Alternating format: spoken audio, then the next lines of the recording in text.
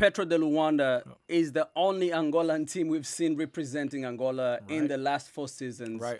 I guess we could say the same for Cape Town Tigers, City Oilers. City Oilers. Yeah. What does that say for the local leagues when there's only one guy, one king that is coming to represent on a continental tournament like this? Sometimes what it looks like, you know, it's kind of like it's not fair for the league, right? So you'll have a team like a City Oilers or, like you said, a team like Cape Town Tigers who maybe has a little bit more resources allocated to them and just has the ability to pull more weight to be able to get these other players, from the outside, right. to kind of, I wouldn't call it poaching, but poaching, you know what I mean? Well, it is poaching, in essence, right? Because you can now build this super team from within the country under our badge. In essence. But what it shows me, though, is that the leagues might not be as healthy as we might wish that they could be.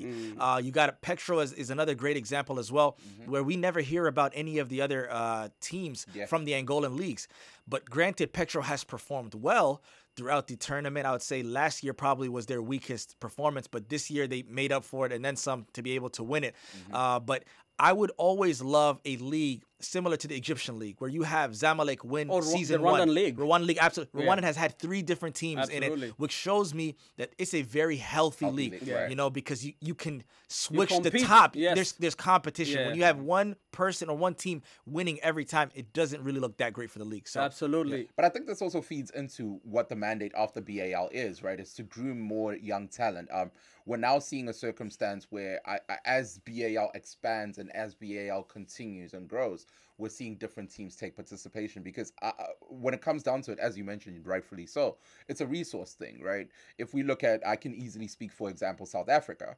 Basketball is a very elitist sport. And so it's easy for Cape Town Tigers to continuously be the team that will continuously be in BAL. But as basketball gains more eyeballs and gets more attention, you're starting to see lesser resource teams step into that light.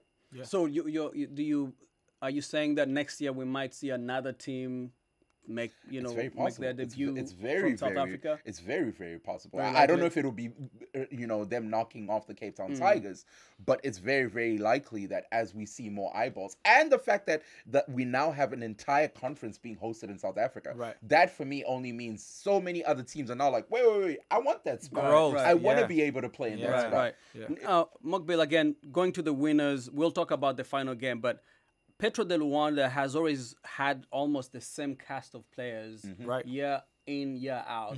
Do you believe they have the capacity to, I guess, groom more younger players?